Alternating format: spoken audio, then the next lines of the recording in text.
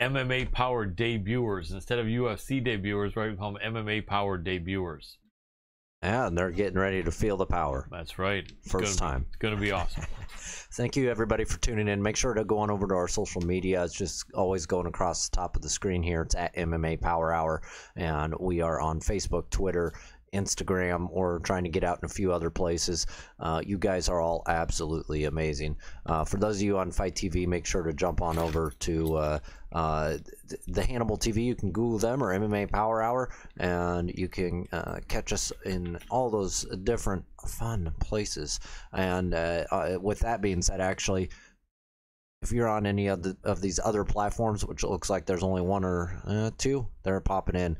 So you can head on over to Fight TV. It's FITE.tv, and we are primarily over there. Go ahead and subscribe to MMA Power Hour and keep up with us on social media and our website for sure. Absolutely. Are you ready? Are you ready? Fight. Also want to say hello to my good friend Marcus23, and then we also have T-Dog and Doctor. Is that it? So good to see all three of you here. It seems like the screen is a little bit contorted, so sorry if I butchered your name there, but glad to have you guys in here. Really appreciate you all. T-Dog. T-Dog, that's right. T-Dog, Doctor, and Marcus23. Thank you guys so much. And we have a lot of other people lurking that don't jump in and say anything. And so we see the vast masses out there watching through the different sources. And there are a really good amount as time has gone by. Sometimes several thousand people are here in the beginning, and sometimes people join throughout the show. But however many, however few, we appreciate you all equally. Absolutely. So, Colin, got some great fights coming up here. Yes, and two of our guests on tonight actually are going to be fighting this Saturday. Yup, in UFC 265 Toyota Center in Houston. Main event being the Black Beast, Houston's own, fighting in his backyard against the Frenchman Cyril Gane, the training partner or former training partner of Francis Ngannou. Gane is a beast, and the Black Beast is, of course, a beast. Very interesting matchup. I don't think there's probably gonna be too much trash talk because Derek is the expert in kind of funny talk. He's not usually really trying to create bad blood or intimidate anyone, and just a fun, unique guy. And then Gane is a very, very classy, friendly guy, upbeat, very gracious guy. It seems like. So I don't think there's going to be anyone pushing each other really hard. Well, of course, you can't anymore in the UFC, as it's a huge fine now. I think your fight's canceled, and you receive a fine as well. So, but nevertheless, I think that there's going to be respect between both of those men, and it's going to be an amazing fight between two very, very big guys. And then the co-main and the co-main, both amazing. Jose Aldo against his countrymen, two Brazilians, Pedro Munoz and Jose Aldo Jr. I'm probably most excited for that one. And then the co-main, right? Yep. And the co-main, and then you know what? Our guest in the fourth card, the co-main, Michael Chiesa against past guest of ours, Vicente Luque. This is going to be an amazing fight. And one of our guests today, Tecia Torres, going against Angela Hill.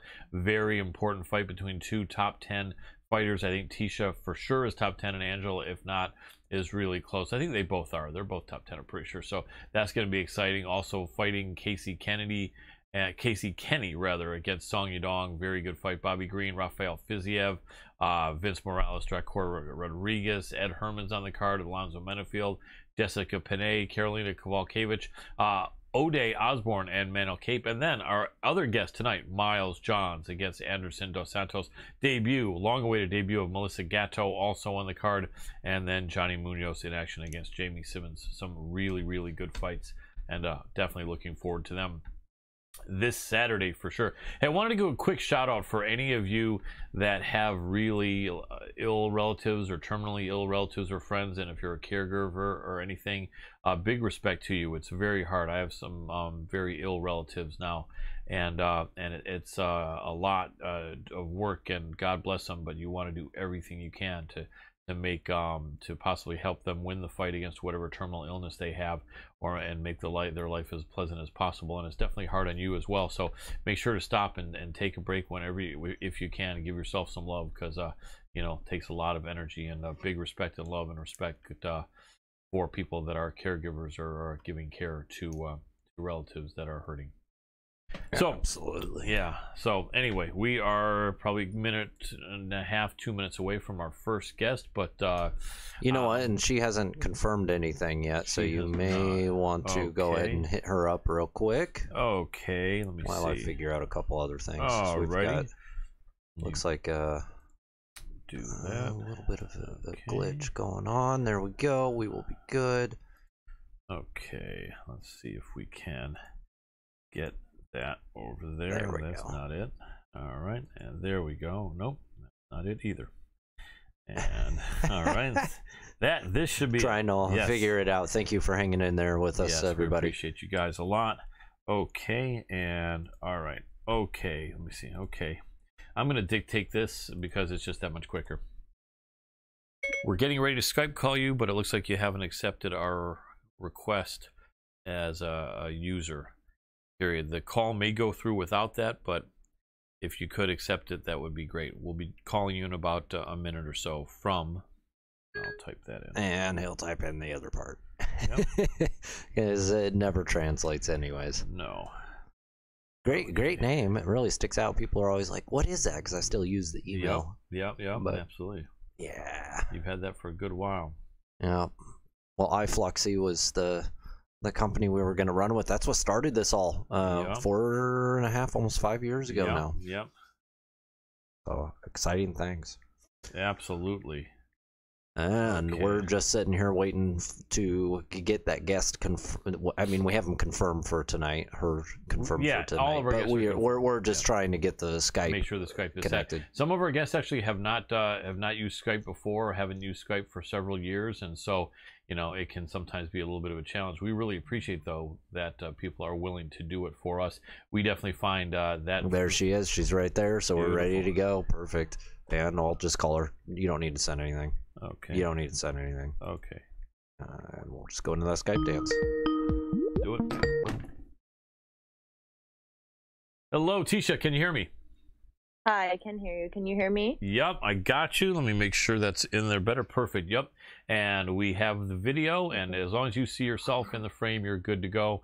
And since we're live, let me give you a proper introduction. Ladies and gentlemen, super excited to have this next guest on the show for the first time. As everyone knows, I'm a huge women's MMA fan for a couple of decades now, and this next guest is one of the very few top contenders that I have not had on the show in the UFC women's division, and so couldn't be more excited to welcome the absolutely awesome UFC strawweight contender, Tecia the Tiny Tornado Torres. Welcome to the show, Tecia. Thanks for having me on. I appreciate it. You're very welcome. My pleasure. I believe I saw either your first fight or one of your earliest fights, and I believe it was, or they were, in Invicta. Or did you do some before you were fighting in Invicta? No, I made my pro debut with Invicta. I did 4 fights there, and then I went on to the UFC. Yes, so then I did see your first fight live. I started watching Invicta from the very first event, and I was really excited about it. I had already been watching women's MMA for about 10 years. I'm a long-time MMA fan, having trained on and off myself. Never a professional fighter, but just really loved the idea of it. I actually had a copy of the press kit for UFC 1 right before the event. Yes, I was very young. But older than you fighters, that's for sure, except maybe a couple. But yeah, so longtime fan, and I did see your first fight. Very impressive. I knew you were out of American Top Team, and you looked in amazing shape and really focused, and definitely was a fan right away from your performances. And Invicta was a good experience for you. What was it like starting out your career already in a show that was high profile like that? Oh, it was awesome. I mean, that was a place to be outside of being in the UFC. Well, at that time, that was the UFC for women's MMA. Right. Yep. We weren't in the UFC yet. I made my pro debut in 2012. I think I just came in at the right time, and I had the opportunity. I think it was Invicta 3 where I made my pro debut, and just went off from there. I won 4 fights, and then Dana decided to add the 115 weight class, and he called me one day, and honestly that call changed my life, and I went on the Ultimate Fighter, and I've been in the UFC ever since. Absolutely. And I love the Ultimate Fighter. I'm really excited that it's come back, And you know, even though it's somewhat old news, I think it's definitely still relevant, and I always love to hear at least maybe a couple minutes of the fighter's experience and how you felt about being in the Ultimate Fighter house and you know, the reality show. Anything interesting you could share, or just overall what your thought was? How bad, how good, how lonely? Would you do it again? Would you never do it again? Did you make some friends? Did you make some enemies? When I first initially got off the show, I said I'd never do it again, but now, you know, 7 years later, I would do it again. It would definitely be under different circumstances. I would, you know, stick up for myself, be more vocal. But it was a great opportunity. You know, it allowed fight fans to see us outside of the octagon, and you know, it gives you the opportunity to resonate with the fighters and, you know, hear their backstory before you actually see them fight in the UFC, as opposed to, you know, the fighters who just come in, you know, right away signed. You know, there's no backstory to them. You really don't get to get any in-depth information unless you Google them or start following them. So I feel like it really, you know, set the tone for us. And you know, the 16 women on that show, we all got in the UFC and made the strawweight division. Without a doubt. So yeah, on it was like really catty, you know, in one little place, and a lot for going into the show, so that you know, set up some rivalries, I guess. But I tried to stick to myself. You know, I was in the midst of a drama like once or twice, but it wasn't on my end, just because other girls, you know, creating dumb stuff. But at the end of the day, it was an awesome opportunity. I'm grateful for it. And I would do it again. Very cool, and definitely super entertaining. And once in a while, when I talk to people that are new MMA fans that are not familiar with the Ultimate Fighter, I kind of tell them how that works. And a lot of them, when they hear that the fighters are living with people that some of whom that they are going to fight, they go, wow. They're kind of like, you know, man, that's got to be kind of crazy. I mean, what is it like? You've always been a really well-spoken person. I've seen your interviews and you always communicate really well. So I'd love to hear from you. Do you have to get yourself in a certain state of mind, or can you really be there, make friends, but yet also possibly beat the crap out of your friend? I mean, what does that feel like? And you know, how is that kind of psychologically, knowing that the person you're hanging with and maybe having a nice chat with is someone you're going to be throwing down with the next day? Going into the show, I really didn't know anybody. I mean, I fought Rose and Felice and going into the show, so I did have some wins over the girls. But I was initially on Team Melendez, but I lost my first fight. A girl got injured, and I ended up going to Team Pettis, so that was some of the drama there. And then I fought, I won, and then I fought again, and I lost. But really, the one friend, like Heather kind of bonded through, you know, just being there and kind of being the outsider at different times. I mean, there was most of the girls I hung out with truly were on Team Pettis while I was still on Team Melendez. There were just a lot of, you know, girls, when you get together, they you know, flock together here, flock together there, and I pretty much was neutral. I didn't really not like anybody, but some of them seemed to not like me. But I, you know, it was easy for me to go in there, and you know, I literally slept, you know, on above my opponent that I was fighting at one point. So it was just another day in the office. I knew going into it, we all wanted the same thing. Just now, even now, you know, 7 years later in the UFC, I'm fans of a lot of the women in my division and outside of my division. It really doesn't matter to me that we might fight one day or we have fought. You know, because they're great athletes and I admire that. Do I want to be champion? Of course I want to be champion, but at the end of the day, only one of us can be there. So there's no sense of like being shitty with somebody just because, you know, they're somewhere where you want to be. You know, you need to work your way there, and that's what I'm doing. Absolutely. I like that attitude. And I always like the fact that so many people in MMA have a respect that martial arts kind of is, you know, is meant to be and represents. And not everybody, but I think a lot of people are not out there trying to hurt their opponent badly or stop anyone from making a living. I've always been a boxing fan, but I think even more so in MMA, there's that respect thing. And I think it's majority of fighters do have, it seems like, some sort of, you know, respect for the arts and for their opponent. Wouldn't you agree? Yeah, I think a lot of us do. To some extent, people do, but they still put on that, I don't want to say facade, but they put on that actor type of role, I guess, because it is an entertainment business. And people do like to see the rivalry and, you know, people talking shit back and forth. Some people maybe truly are that way, but there's other people that I do believe that just do it, you know, for the hell of it and to entertain people, which is fine. I get that. But I don't see a need for me to do that. I haven't really had any issues with any opponents, like any big issues with any opponents in the past. And I grew up doing martial arts, so I've always been taught, you know, the traditional way of things. And I've never gotten in a fight outside of the, you know, octagon or ring or whatever you want to call it. But yeah, I think everybody's just to each their own. And I don't mind when people come off as cocky or put on a show, because it is entertaining to me too. But there's a point where some people cross lines, then that's where it might bother me, if it was like hitting me personally. Right, right. And speaking about fighting outside, I know that everyone always thinks that if the male fighters go to bars or clubs, there's possibility of guys pushing and shoving, and you know, fighters have had instances where people have tried to pick a fight, or a bunch of guys just start ending up elbowing each other and stuff. And have you ever had an experience like that? I would imagine it doesn't happen as much with women, but I guess women are getting a little bit more aggressive nowadays to survive and do what they have to do. Have you ever had any situation where any women started pushing you or shoving you in a bar situation or anything like that? No, I've never come across that, but should I come across that, I definitely have to hold back myself, because I can get in trouble. I could easily hurt somebody. Yep. So yeah, I definitely would have to control myself in that type of situation. Yep. And I'm not a person to, you know, sit there and argue back and forth with somebody. I mean, if you get me heated enough, maybe. Right.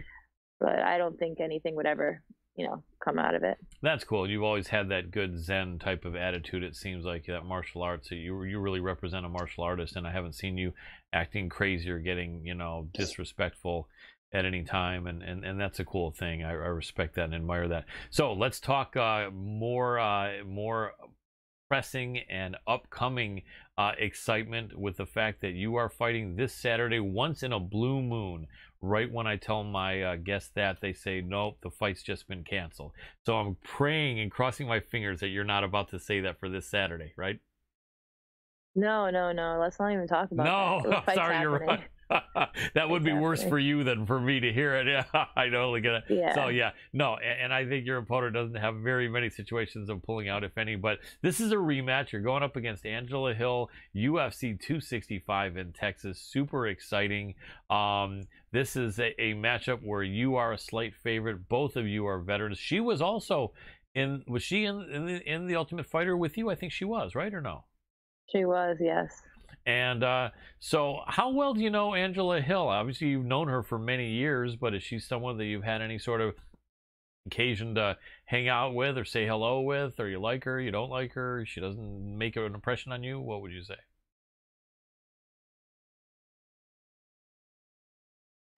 On the show, she wasn't necessarily nice to me, but I won't say she was mean to me. Mm-hmm. But, you know, since then, no, we have never been friends. I've never talked to her. We were supposed to fight in December. She got COVID. It got canceled. I got a new opponent. And just since then, she was, you know, calling me out and such. And honestly, I wanted somebody higher ranked than me. So I was just waiting, and I didn't get that. So I just finally signed the contract to fight her. But in the meantime, she did do a little shit talking. But as soon as I signed the paperwork, she kind of, you know, fizzled out and didn't say anything. There you go. So yeah, I'm just indifferent about her. I don't necessarily like her, and I don't not like her. Makes sense. And I know you've both changed and improved since those early days, and you know, you've had a good couple of wins. You've faced everyone there is to face. I would think obviously level of competition on your end would be slightly better, but then again, she's fought so many people too that I'm sure you're not kind of trying to pull out an edge there as far as comparing. But I do think that your last performance was a really impressive one. It's funny because I remember talking to a couple guys that are expert handicappers, and they were like, I just have a feeling Tecia is gonna just go in to kill in this fight, right? And I said, you know, for some reason I had that feeling too. And it's like, you look like you were on a mission, like you were looked like you were Tecia Torres 2.0, just in complete destroy mode. You know, was that how you felt, or you know, what was your mindset, and what made you look like so aggressive? A lot of women are not able to finish each other because so many women are really good, and your 115 pounds is not that heavy, but you look like you were just, you know, laying a smackdown on that girl. I'm just motivated to excel and to get back to where I once was, and you know, to hit that top 10 and eventually get that, you know, title shot. I actually wanted the fight to continue more. I had so much more that I wanted to try out in the fight and see if it could work. So I'm excited to get back in there Saturday and try new things and get to do things that I wasn't able to get done my last fight, since it did end quickly, which isn't a bad thing. Right. But it's in the gym, it's only so much, you know, you're not 100% and you don't want to kill your training partner, you like them, but in the fight, you know, you want to do as much damage as you can. Without a doubt. And there's so many experienced women at strawweight, but the bottom line is, you know, you're right up there. And you know, I know you have a history with the champ, Rose Namajunas. If you fought again, it would be the rubber match. I'm sure you'd be down for that. Yeah, I'm definitely probably going to meet her once again in the cage. Until then, you know, we have been training partners. So, you know, we know eventually it's going to happen. Yeah, that's right. You and Raquel both have been up in Colorado on occasion or somewhat regularly for the last few years, right? No, I live there. I've been living there for the past 4.5 years. I just, in the beginning, I was doing my camp still at ATT, but for the last, like, 2 years, I've been solid back in Colorado. And that was what, Elevation Fight Team, Factory X? No, my main gym is a striking gym, pound for pound fitness, and then I go somewhere else for jiu-jitsu. I just train at a few different places. Sounds good. So with your partner, Raquel, she's 2 weight divisions higher than you. Can you get a lot of good work with her and give her a lot of good work, or does the weight difference make you not preferred partners, or is maybe your relationship also something that would make you not preferred training partners? A little bit of both, to be honest with you. She helps me a lot in my training. She obviously she's like 30 to 40 pounds bigger than me at all times. So it is hard for me in that way, but like at the end of the day, her pushing me and she's able to just keep coming at me for 15 minutes and putting her weight on me. It's really frustrating, honestly. But my opponents aren't going to be 150, 160 pounds. They're going to be maybe 125, 130 by the time we're in the cage. So yeah, that really helps me. And I am a great training partner for her. I'm fast and I can throw some crazy things. You know, I can fight southpaw, orthodox. But at the end of the day, when it comes to her really, really getting down to nitty gritty, she needs somebody bigger than me. I can't like be a full training partner. She can't punch me, you know, for real. Right. She gives me a great look for myself, but if she was to really punch me, she would hurt me. Yeah. So yes and no. We help each other out in different ways. Makes sense. So your style has been changing a little bit as time has gone by. In the beginning, you know, it seems like you really liked the striking and you had some concept of the grappling. Now it seems like your grappling has got better over the years. What would you say the biggest difference in your overall skill set is between your first couple of years and right now? Well, when I first started, I came from a, you know, traditional karate background, and I was a kickboxer for 4 years before I even started MMA. So striking definitely was my, you know, #1 go-to. And then eventually, you know, I started doing jiu-jitsu more and wrestling. I really had like no wrestling in the beginning at all, some jiu-jitsu. Just over the years, I've come to like all aspects of MMA, and I truly feel like I'm a well-rounded fighter. My striking's really, really great. My wrestling's great. My jiu-jitsu's, great as well. I'm still working on all of those arenas. I definitely prefer striking, but I'm not scared to go to the ground or wrestle with anybody. I just feel like now I'm just an overall great fighter. Back then I was predominantly known for being a striker. So, I think you have to evolve. If you're just a great striker, I don't think that's, going to get you that far. No, definitely not nowadays. There's just, everyone's at least good in a couple of the skill sets, if not all three. Well, we're going to keep you just a few more minutes out of respect for the time that we agreed upon, and I really appreciate it. Let me see what I can throw you in the last few minutes. May I ask, are there any fights that you're looking forward to watching at UFC 265, or any friends or acquaintances or teammates on the card? No teammates, no real true friends, but I'm friendly, I guess you would say, with Derek Lewis. We're fight friends, I guess, and I'm looking forward to his fight, and I hope he does well. Yeah, that should definitely be interesting. It's funny because from the lowest weight class in the UFC, you're friends with the guy in the highest weight class in the UFC. He's a character. That's going to be a lot of fun. If you win this fight, obviously, you're definitely got to be in talks to fight with Rose, but do you feel like you would maybe need to win one more after that, or what would be your thought as far as what would be fair if you were Mick Maynard or Sean Shelby? Oh, when I win this fight on Saturday, I definitely believe I need another fight before I go for a title shot. And whoever's there at that point, I'd be, more than happy to fight. But yeah, I see myself winning this weekend, then taking another fight, getting another solid win. Then at that point, I believe it'd be my turn. Very cool. You have spent 9 years, I think, in MMA, and you're still young at 31. Do you have any thoughts about expiration date? And I know when someone's on a winning streak and you're doing great, you're a high contender, there's no reason to think of retiring. But do you ever think at 35 you definitely want to be done, or 34, or 2 more years, or just as soon as you can get a title shot? Any plans in your mind? I always say maybe 3 years from now, because I really do want to have kids one day.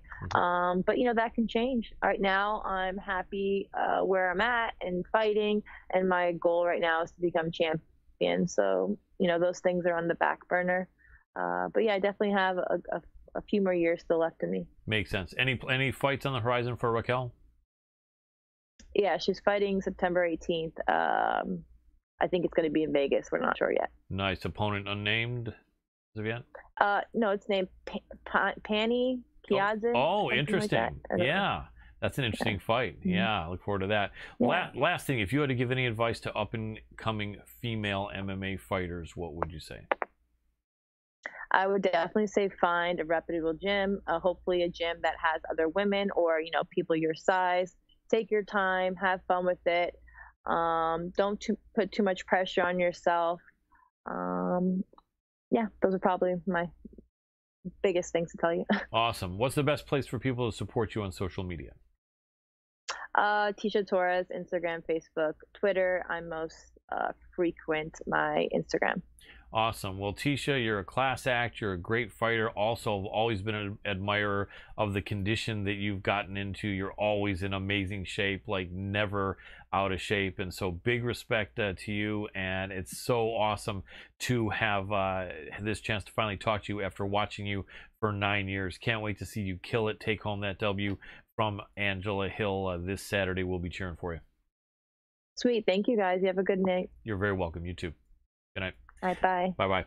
And that was the tiny tornado, Tecia Torres. What a very nice, chill, mellow woman, wouldn't you say? Absolutely. Yeah. I'm just about missing my mic here. Yeah, I know, right? My mic was slipping also. But yeah, that's not your mic. That's your my earpiece. You got the mic going off. Your ear and your mouth, though, they're not the same thing, Colin. That's true. You're right. Sometimes I have to let you know that. The way my mind has been lately with all kinds of stuff, yeah, I can't tell the difference between my mouth and my ear.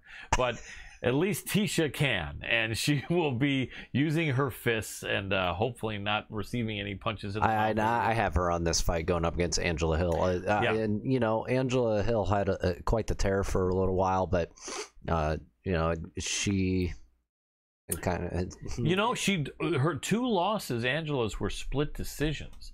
So if Angela didn't lose those 2 split decisions, then she's on like a 5 or 6 fight win streak. Tecia is on a 2-fight win streak, but yeah, Tecia, but one of those shouldn't have been a split decision. It was pretty with obvious. Angela, yeah, perhaps. But Tecia has fought everyone there is out there. I mean, she, like I said, she's split 2 fights with the current champion Rose Namajunas. She fought Wei Li Zhang. She fought Marina Rodriguez. You know, Michelle Watterson, Claudia Gadella. That's no, that's not her. No, I think that's Angela, right? This is Angela. Yeah, forget that. She didn't fight some of those last people, but she's fought. If you go to Tecia, that'll be great. Then I can read the correct names. Then yeah, you're not following where I'm going. There we go. I got Ticia's fought. Yeah, look at the killers that she fought and didn't get the decisions against, but did go the distance with all of them. Marina Rodriguez, a killer. Wei Li Zhang, former champ, a killer. Joanna Jędrzejczyk, former champ, absolute killer. And Jessica Andrade, former champ. Wow, 3 out of those 4 were champions that managed to squeak by and get a decision against Tecia and Marina Rodriguez, who many people are saying I would say she's the next one. Maybe a champion, yeah. So Tecia, if she gets beat, it's only by absolute killers. So Angela's tough, but I think Ticia's going to put it on her, and you know, definitely nice. Kind of a repeat of what happened. Yeah, she did. She did beat her 6 years ago. Yeah. I was going to mention that. I guess I maybe did briefly, but then we didn't really go off on that. Yeah, you know, and but yeah, definitely. There was definitely more questions I could have asked, but you know, she's running around like crazy. Not only that, but when you're fighting 4 days from now, just giving us 20 minutes, we're super excited and happy. And while I could have spent 10 more minutes asking her great questions, talking about how the rematch might play out different from the other one, we just didn't have time, and that's it. But big respect and big love to Tecia Torres. So we do have a little bit of time here because our next guest is not for about 15 minutes. So why don't we do something we haven't done for about a month or so, is the Colin and Adam breakdown and analysis. Yeah, let me go. I mean, we do a little bit every week, but it's been less this last month. We've just had a lot of guests. Yeah, let's start out with let's start with Miles Johns. There we go. Okay, so Miles Johns is a favorite, pretty substantial favorite, really good fighter. He just has that 1 loss on his record in the UFC where he got caught by the flying knee against Mario Bautista. Otherwise, he's a killer. Great team over there in Dallas, Texas, Fortis MMA. And Miles is a really good dude. We're going to talk to him later. And yeah, he really should beat Anderson Dos Santos. Anderson Dos Santos is a tough guy. He did just beat Martin Day, but I think Martin Day is on his way out of the UFC if he's not already out. And then he did lose to Andre Ewell and Ned Narimani, guys that are not necessarily setting the world on fire. So, you know, on paper, this shouldn't be a big problem for Miles Johns. I know that Miles takes every fight seriously. Anderson's not a slouch by any means. No, I do feel this fight is going to be an absolute banger. I think it's going to be. Anderson throws down. He does throw down. But I think this is going to go pretty close to the distance. I think Miles is going to walk away with it just because he's a beast. I'm not even saying that just because he's coming on here next. Right, but no, he's great. Miles Johns is a freaking warrior. I think he has this one, but I think it's going to be a nice little war. I am surprised at how low this is on the card, Colin. It just doesn't make sense to me, but at the same time, maybe we're once in a while. The matchmakers are getting better, I think. Once in a while, the bout order is wrong online. But it's hard to say. I mean, you know, because they've got this. Where this one has it at. Yeah, they've got this like only the 4th fight into like a 12 fight card. Yeah, I would have or 10 fight. I would personally be putting it up above Fiziev and Green. I mean, Bobby Green is such a veteran, and Fiziev is killing it. But I would say this: if not above them, definitely higher up on the card than it is. Yeah. Although, you know what? Let's continue on, and we'll talk about maybe why. So Manel Kopp and Ode Osborne, I would think they would be above them, but both of those guys have been kind of killing it, although they both have, I think, a loss. You know what? I mean, the bottom line is, yeah, I would say Miles Johns, Anderson Dos Santos should be higher. But anyway, Miles Johns, we both have in that fight. Manel Kopp and Ode Osborne. Manel Kopp is coming up from flyweight, and Ode Osborne is a guy who fought at featherweight and is now at bantamweight. So Ode is definitely going to be the bigger man, taller by like 4 inches, naturally bigger guy. Kopp is very, very tough. Ode is what, 1-1 in the UFC now? Ode is 1-1. He did lose his UFC debut against Brian Kelleher. How do you Kelleher's a double tough dude. You make your fight pro debut against Kelleher, to me that sucks. But bottom line is he fought hard, he got caught, and then he came back in his second UFC fight a year later, a full year later, because of COVID. Not him having COVID, but I think just not enough fight opportunities for all the fighters, and he looked great. He smashed Jerome Rivera in 26 seconds of the first round. So Ode is for real. Starboy Manel Kopp, I think he's also 1-1. No, he isn't. He's 0-2 in the UFC. His first, well, look at this. He was talking about being thrown to the wolves in your first fight. Alexander Pantoja in your UFC debut. That's even worse, being thrown to the dogs than being thrown to Brian Keller. And Kopp went the distance with Pantoja.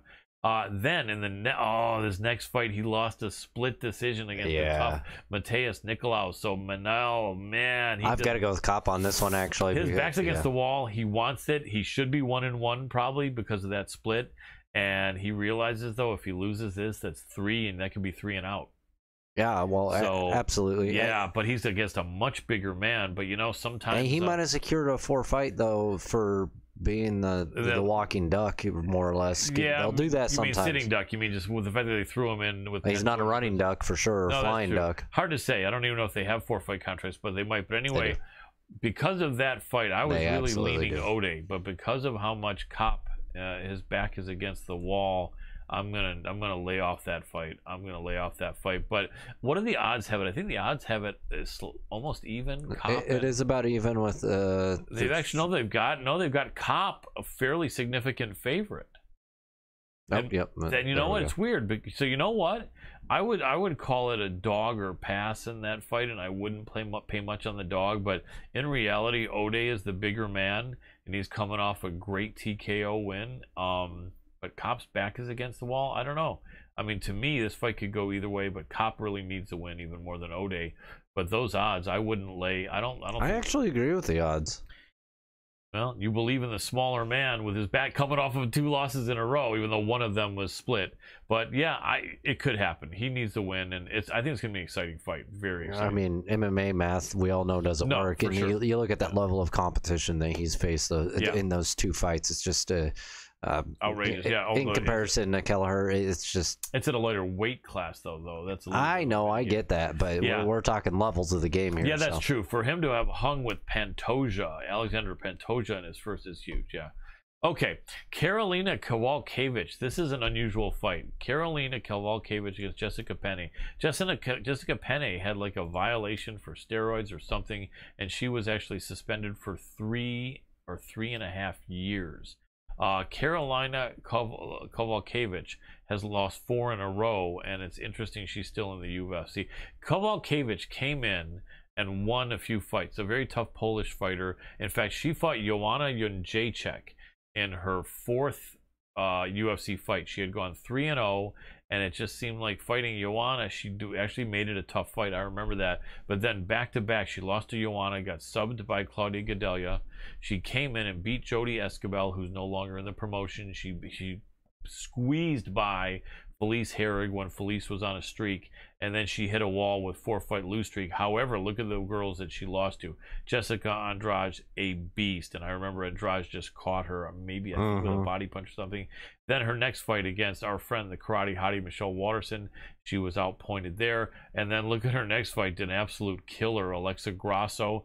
She got and then right after that, another absolute killer, Xiaonan Yan.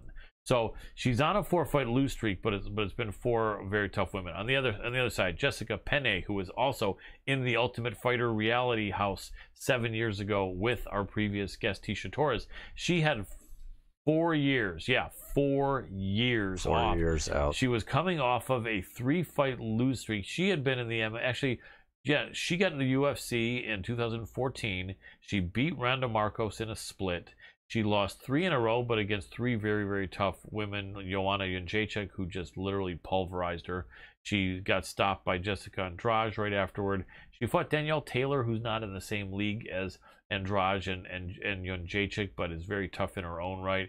And she lost to her and then got suspended for 3+ or 4 years. In her comeback fight, she did squeeze by Lupita Godinez. So this is a weird fight. All respect to both of these. It's weird enough. I think the odds makers have this one right too. Yeah, it's too so close to call. Yeah, it is. You don't know what's going to happen. I mean, I will say this though. I hate to say it, but winner probably goes home, as meaning no more UFC contract. And I don't. Loser goes home. Loser. What am I saying? Winner. You never know. I tell you what. If the fight maybe stinks, both of them go home. If the fight stinks, they both may go home. But with all respect, I don't wish for anyone to lose their job. I really don't. And these women have paid their dues. These are very, very tough veterans. Tough fight. No way to know what's going to happen there. I will say this though. Jessica Penne is a jiu-jitsu black belt. For several years, I believe, and Kowalkiewicz is a Polish striker. So if the fight stays on the feet the whole time, then Penne is just going to get pieced up. If it gets to be on the ground and there's a lot of scrambles, she's in big trouble. Possibly can get subbed by Jessica Penne. Next fight up. Hey, this is an interesting one. The veteran Ed Short Fuse Herman against Alonzo Menifield. So Ed Herman, and this is his record we're looking at here, right? Yeah.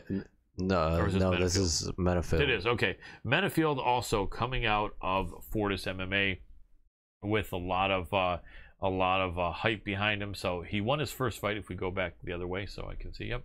So first fight he wins, stopping Vinicius Moreira, who I think may or may not still be in the promotion. His second fight, he stopped Paul Craig, a man who is on a killing streak now.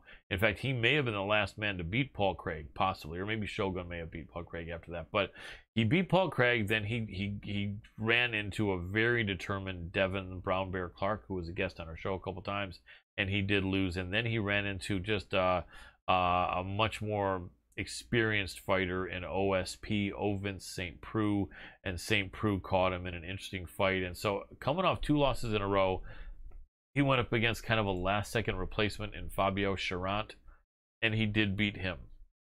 Now, Ed Short Fuse Herman, look at how many UFC fights this man has. It's got to be like 20 or more. Look at that. What was his first year of the UFC?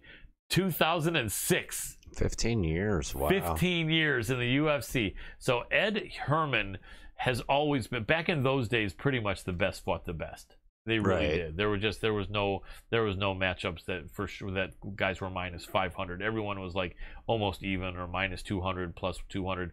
Anyway, 3-fight win streak. Well, that was going back years. Wins, losses. He hit a bad streak in 2016 to 2018 where he lost to Nikita Krylov. No shame in that. Krylov is a beast. He lost to CB Dalloway, who was just at the tail end of his prime, I think, in 2017, and just out-wrestled him. And then he barely lost to Gian Vellante, the split decision. If that wasn't a loss, then he'd be on a 4-fight winning streak now, but instead he is on a 3-fight winning streak, stopping Patrick Cummins, decision over Khadis Ibrahimov, and getting that Kimura in an upset against a talented young man they call Slow Mike Rodriguez. So coming off a 3-fight win streak, the man's about 40 years old though, isn't he? Let me see. The odds are. Yeah, Herman's 40. Yes. Yeah, Herman is a dog here. Makes sense. Yeah, he's about 2.5 to 1 dog. I mean, you're talking a 33-year-old Menifield going up against 40-year-old Herman. 40-year-old Herman. And I mean, it makes sense. Menifield on paper and because of age, but I'll tell you, Herman coming off of 3-fight win streaks. These veterans are really surprising, and I'll tell you what, they can show up, man. They really can. And the way you said that is exactly right. What happens is when you get a guy who's in his late 30s or 40 or very early 40s, and he has a good training camp, and he's not injured, and he's getting good night's sleep, and he doesn't have any bullshit going on in his life, personal life or anything, and he's focused as hell, that dude can turn the clock back and once in a while fight like he fought when he was 30. You know, and we see it time and time again. Everyone's like, yeah. 40's not that old, though. It really is. You've got another 5-6 years. You could, depending on who you are, yeah. But the bottom line is, like, if this is a good training camp. Probably can't go that long for the most part. The heavier the weight, though, the longer shelf life you do tend to have. But Herman can do this. And then Alonzo Menefield off of just one win. I don't know. I mean, probably Menefield wins, but Herman's dangerous. I don't know if I touch that fight. What do you think? I am actually. I don't know if I want to, but this might be my dog pick. I'm a huge fan of Herman. You do have to be careful because Menefield is a tank.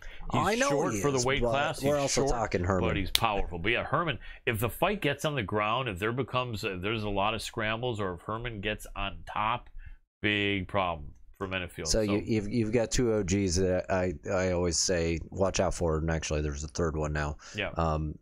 Matt Brown kind of proved himself recently, but Jeremy Stevens and Ed Herman and Matt Brown, I guess too. Yeah. Those are the three that it's like, man, they can come back any second. Yeah, these guys turn back the clock. They can. Cowboy did it for a second too, but not anymore. I think.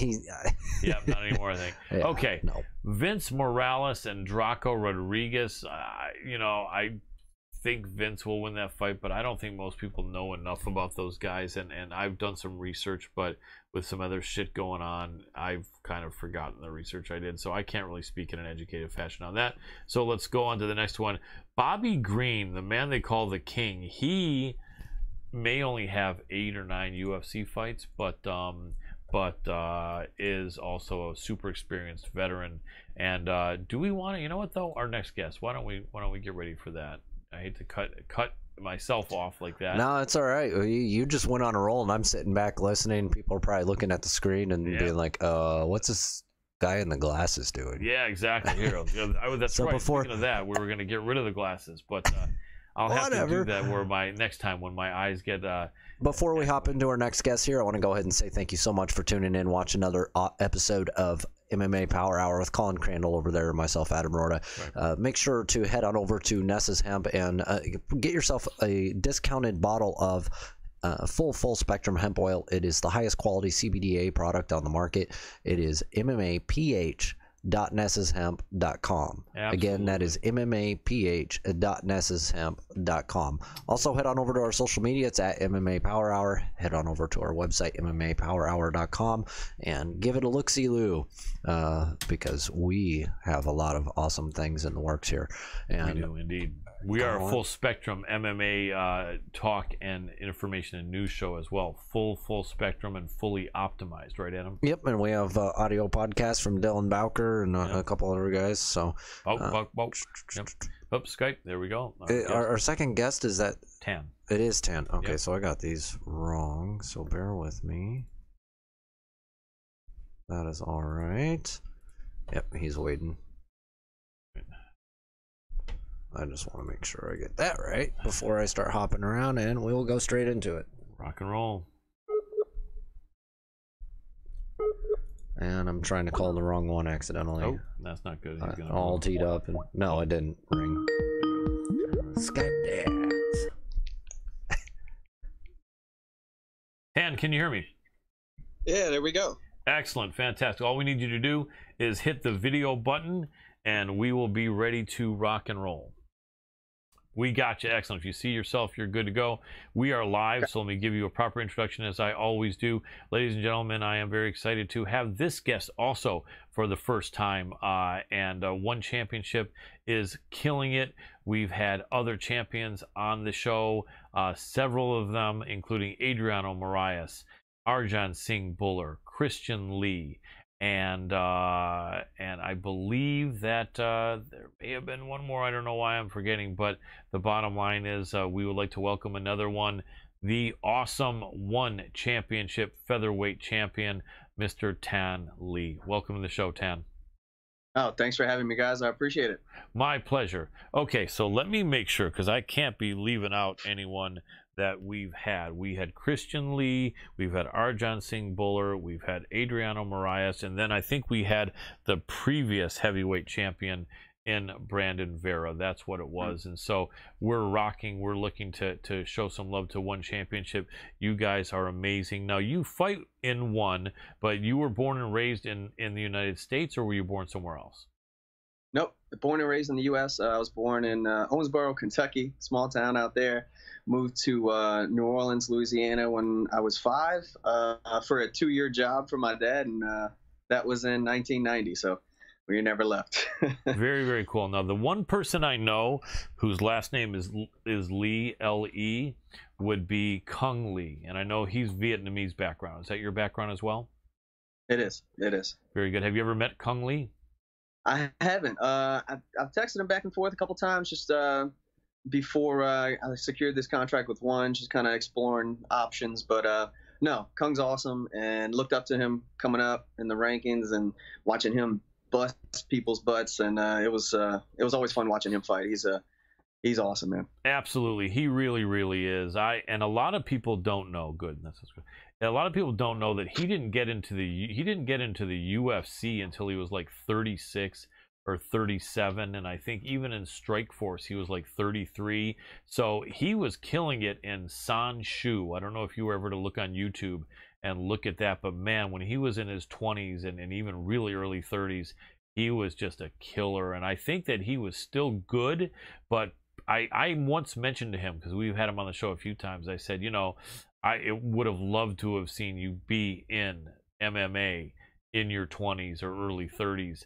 And even though it doesn't mean that you can't do it, because you're evidence that you're still killing it, but I think that, you know, that he had fought for so many years. By the time he fought in MMA, he had a lot of wear and tear on him, and was still a legend, and is such a great guy too.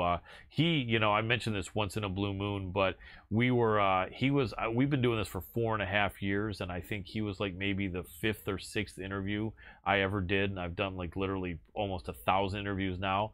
And I remember I was asking him about all kinds of stuff, about what he might want to talk about or what he might not want to talk about, or what's going to piss him off or what's going to whatever. And he said, you know, Colin, he said, this is your show. He said, you can ask what you want to ask. And he said, I respect your show. And he said, if you're going to ask something that I don't want to talk about, I'll just say I don't want to talk about it. But he said, don't worry that much about what your guest is wanting when it's your show.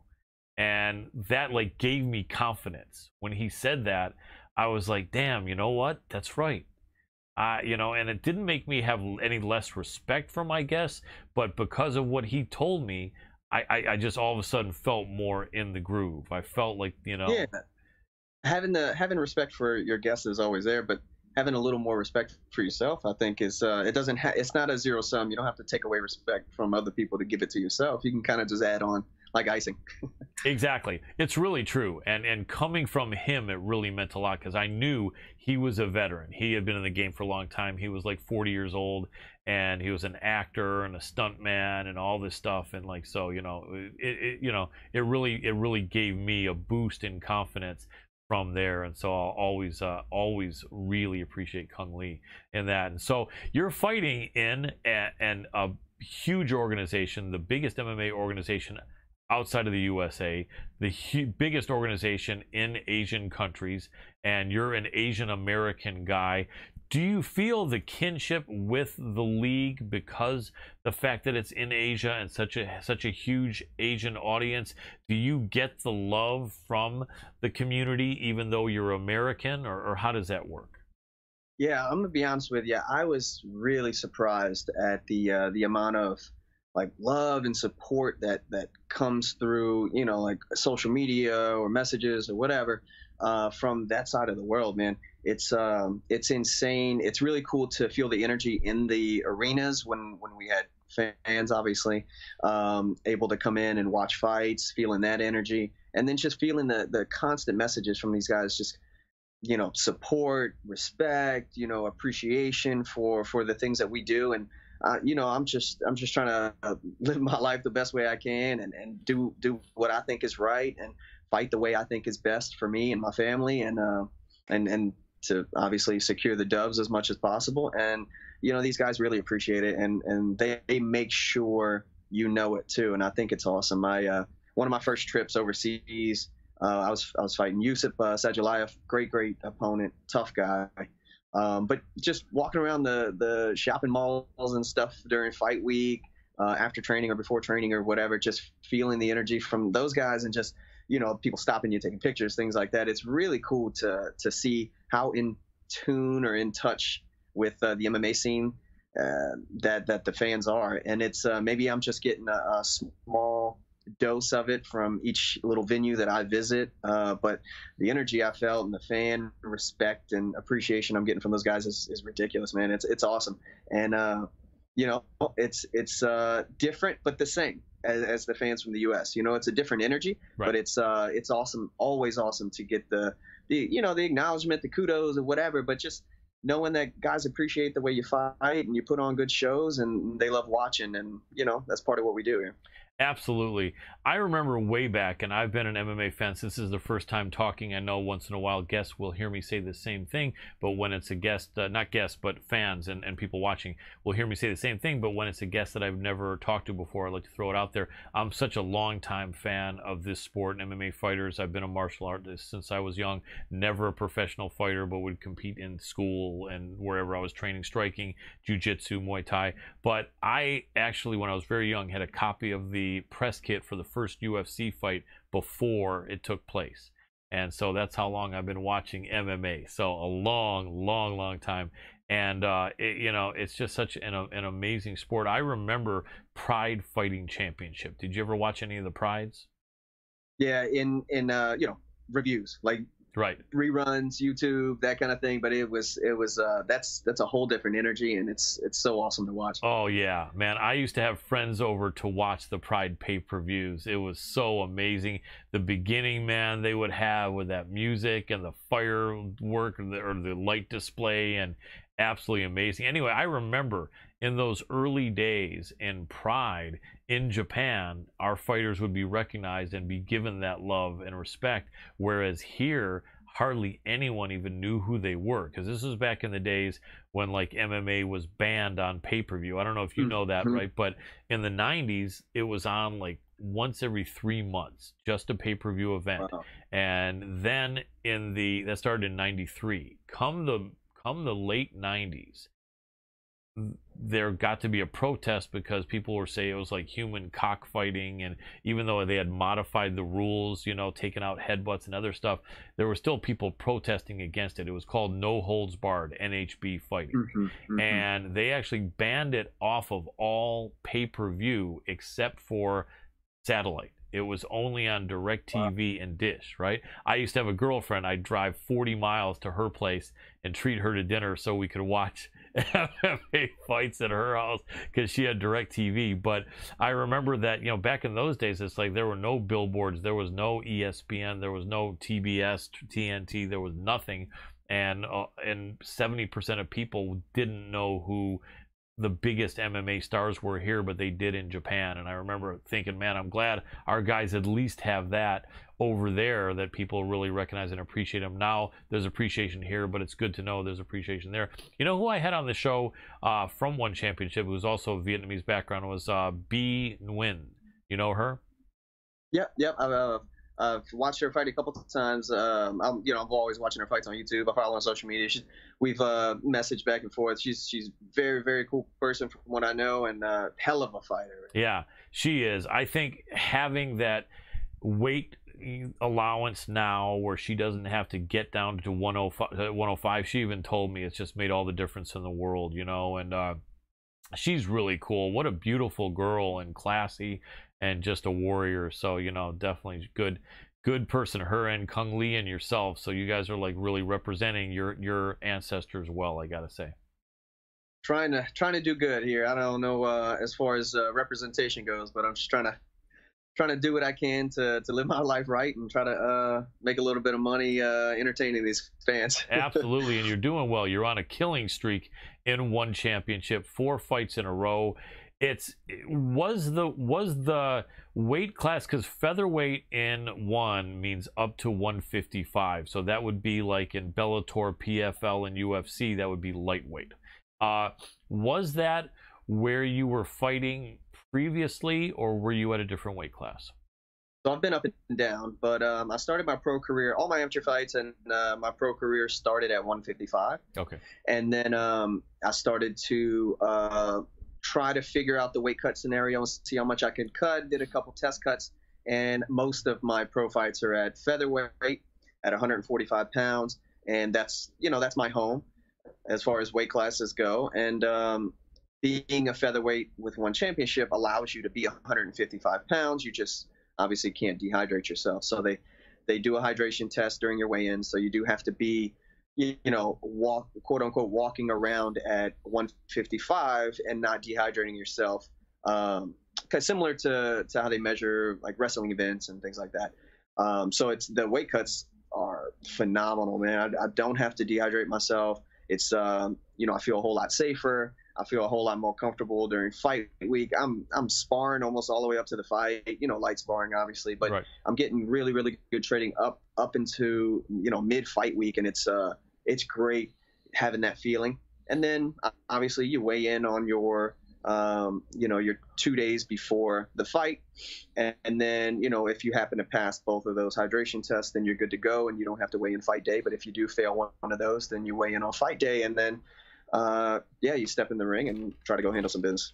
Very cool. Is there a weight limit for either the 2 day before or on the fight day for the 155 featherweight division? Can you be 157 or 160, or is there a number that you have to be no more than? They give you a little bit of an allowance. It equals out to about a pound. Okay. So obviously championship fights are similar. So we're at 155 on the dot. And then, when it's a non-title fight, it's that leeway. They give you a little bit, and it equals out to about a pound. They do everything in kilos, and it kind of messes me up. Right, I can relate. But no one can be like 159 or 160. Right. So the way that works is if you have to, obviously, I'm sure it's similar here, but you got to come to an agreement with the promotion and the opponent. There's possible penalties, fees, things like that you have to figure out. And if they want to do a catch weight, I think there's a way to kind of figure that out. But hopefully we don't run into that issue and I don't have to deal with that problem at all. Right, and that's good. And you are the champion. Forgive me for not knowing, but have you made one defense or two defenses so far? No, so I just won the title last October, and I've been dealing with this damn finger injury during the fight. I broke my right index middle knuckle, and then I also broke 3 bones in my left hand. Those healed fine. This finger required 3 surgeries, so it's been a minute. Wow. But back to training, obviously hitting, grappling, things like that.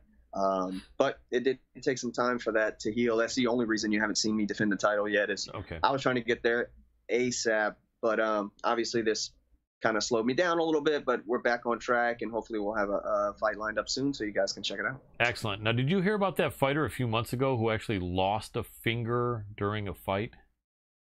Man, I did. I've seen a couple of photos. That is ridiculous, man. Holy shit. Yeah, what happened there? That's rough.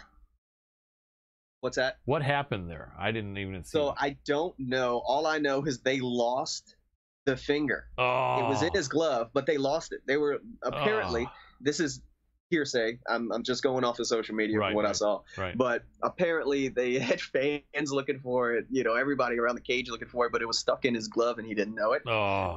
Somebody correct me if I've got that story wrong, but I'm pretty sure that's how it went. That's insane to me. Actually insane. That is nuts. I mean, that just, injuries happen. That's the one thing, is this isn't for the faint of heart. I mean, it's funny because if you see the fight from like cage side where you're really close, you can hear the impact. You can see the impact on the body. You can see the marks on the legs and the face and everything. I think sometimes some people are watching fights only on TV, and it can kind of make it a little bit like homogenized. It can make it kind of almost like less real, like it looks like nobody's getting hurt, right?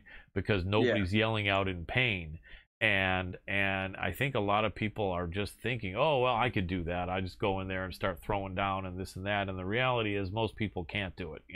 It's a really hard sport. And one of the things I like to say is combat sports is a bad career to not be good at and be doing it. Am I right?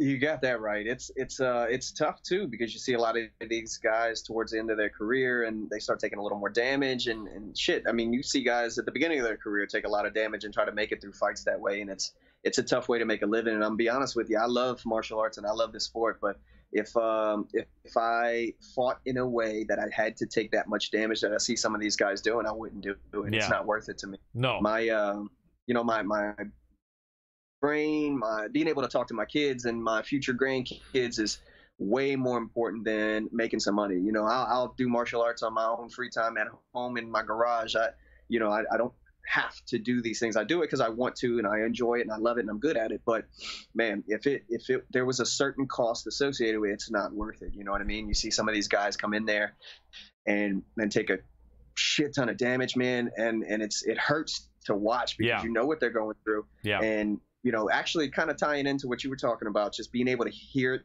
cage side. You know, I ran across a video a couple of months ago with like Tony Ferguson fighting Gaethje, and just no fans, and you're just hearing the thuds, man, the hits, over and over. Like, I didn't sign up for that. You know what I mean? Like, I'll die in there. I don't care. Yeah. But I'm not fighting in a way that makes that the way I make money. You know, it's just not happening, and that's why I fight the way I fight. And you know, hopefully we continue not to take a ton of damage in fights. Yeah, without a doubt. And I mean, that was a terrible thing to see. And in one way, it just showed the absolute heart of Tony Ferguson, because obviously at some point you could see he was seeing stars. He was shaking his head, and after he was getting hit, and it's like you just almost feel the referee maybe had so much respect for him that he didn't want to stop it, and it probably could have been stopped earlier, because he hasn't been the same since then, and that was just an enormous amount of punishment, and that's not a good thing. The amazing thing is he still sounds good when you talk to him, but yeah, I mean, he probably proved he has to have one of the best chins in all of MMA, because Gaethje has put people to sleep, and he literally hit him like 100 times. Seems like he's definitely high on the list as far as chins. Yeah, with obviously chins only go in one direction. You know what I mean? So it sucks to watch a great fighter like that take damage like that, and then the next time out it won't be quite the same. Right. And it's great to see that, you know, him doing interviews and talking on social media, and you don't see yet as far as, you know, effects go. The issue is that you really don't know what's going down in there. That's right. I've been concussed twice in my life, and that's nothing to play with. You know what I mean? I take that very seriously, and if I had to off of concussions, I'd retire. And some people have. Fight the way I fight, you know, and try not to take as much damage, because that's a rough way. It is to live. Right, it is, because you've got Floyd Mayweather, who hasn't taken much damage in his whole career. His defense was that good, and a lot of his fights weren't that entertaining. A lot of people hate him because he would go in there, but it's not about necessarily making fans. When you're doing something as dangerous as fighting, you got to fight smart. I remember in the old UFC, Mark Kerr said, "I'm not here to try to show people watching how tough I am. You know, I'm here to try to get the W and get out and be healthy, and, you know, support you know, people that I take care of, you know." And 100%, man. I look up to Floyd Mayweather. He's a genius in the ring. He does a really good job. Obviously, he's a good businessman. We all know that. But you know, the way he goes in there and he just does not take damage. And obviously, that might stall out his offense a little bit. But guess what? He's doing it the right way. That's how you want to fight. If you're fighting as a sport, as skill is involved, as a martial art. That's not maybe how you fight to entertain fans. And that's one thing that, you know, I tell people all the time in interviews, and people that train under me and people that I train with, I'm not here to entertain people. I happen to knock all of my opponents out if I've won that fight. The finishing rate does help as far as quote unquote excitement goes in my fights, but even if I wasn't somebody who touched you and you went to sleep, I would fight the same way because of the damage that I'm not taking. That's the number one thing on the list for me to be concerned with, is taking damage and affecting my life, my family life, my home life, that type of thing. Absolutely, without a doubt. And I know you're working to heal up to defend your title. Is there anybody you have in mind, anyone over at ONE that is like a #1 contender, or any couple guys you think would make exciting fights? Man, there's a few guys. We've got a great division that we're working with. Honestly, the guy that I did beat, Martin Nguyen, he's a great fighter. It was a rematch that I thought was going to happen immediately. He's an option, obviously. He's held the title for a long time. Beat a bunch of really high profile, good guys. Gary Tonen's also a name that's been thrown in the mix. Yes. He's up in the top 5. Excellent grappler. All of his fights have been in one. Not against super high level competition, right. But his last fight was against somebody who fought for the title in Matsushima, and he beat him handedly, 3-round decision. That was a good fight to watch. There's a couple other guys coming up in the ranks too in the top 5. Christian Lee's obviously in that ranking list. I don't think he wants to fight at featherweight anymore, but that is the name that I do want to fight, and I'd love to go to lightweight and fight him and possibly have another belt. You know what I mean? I think that's a winnable fight, and I think that's another big name to chase. And then obviously now we're talking about going outside of one, but cross promotion stuff has always been big as far as my agenda goes as champion, and what we're looking to do at one, and how we're going to prove to the world that we've got some of the best fighters on the planet. You know, we've seen that in some ex-UFC fighters coming over and not doing so hot. Right. We've seen that of our guys going over there and just putting on excellent shows or excellent fights, you know. Yes. And it's something that is important to me, and I think it's moves the sport in the right direction. Without a doubt, and I agree 100%. And you're reading my mind on a couple of these things that I was going to ask you, and you jumped in and volunteered. So that just shows your ability to really know what people want to hear, and I really appreciate that you're helping me. It helps make my job easier. Nice. No problem. No problem. So let me ask you some questions. I think we got about 10 minutes more, 8 minutes more with you. So a lot of questions I want to throw at you here, maybe in somewhat rapid fire succession. So 155 is an interesting weight class all around. In Bellator, which I think there may be a better chance of maybe having a cross promotion there with the UFC. One day maybe the UFC will cross promote, but Bellator seems to be more open with it. You just had AJ McKee, the mercenary, the young gun, come up there and beat Patricio Pitbull at 145. And that was in AJ's backyard in Los Angeles, where I happen to be located. Pitbull now has said, okay, it's gonna go down that way. We're gonna go to Brazil and defend my 155 title. AJ's a tall guy anyway, and he's already saying he wants to go to 155. So I can see Pitbull saying, all right, I went to your backyard at a lower weight that's harder for me to make, and you take me out. So now we go to Brazil, my backyard, at 55. How different would that fight play out, would you think? So I don't think it's going to play out extremely different. The result could be different because those guys, both of those dudes, are heavy hitters, great mixed martial artists, awesome fighters. I like watching them fight myself, and I'd love to compete against them one day, both of them. Right. But they're excellent fighters. I just don't see it playing out too differently as far as how we saw the exchanges and the movement go.